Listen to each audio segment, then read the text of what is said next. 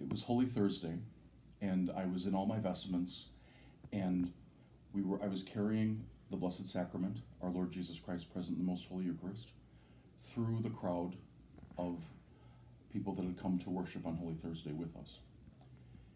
And it hit me.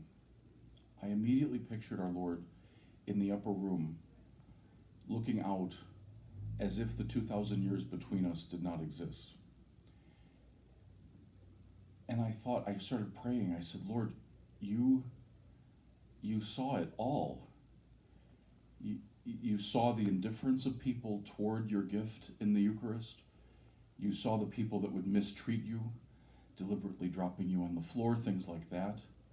You saw the great sins, the Hitler sins, even my little sins, bad thoughts, things like that. And you still gave yourself to us in the Eucharist. I'm still carrying Jesus. I'm asking him, I'm going, why, Lord, why?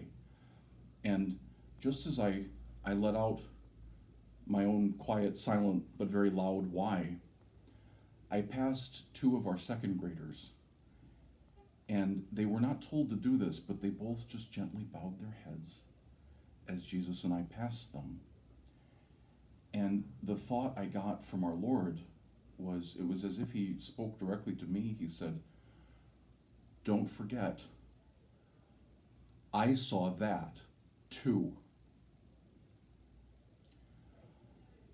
Our Lord is in Gethsemane.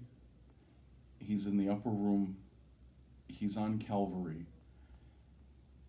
And from there, he can see what's happening in our world today and even in our church. I tell this story because many people have asked me, Father, are my prayers enough? Is my penance enough? Remember, Jesus can see from Calvary the good and the bad. And as much as the sins and the looking the other way and all those other evil actions hurt him, so our good actions of serving him well, and especially spending time in Eucharistic adoration, help console him. So on his behalf, thank you.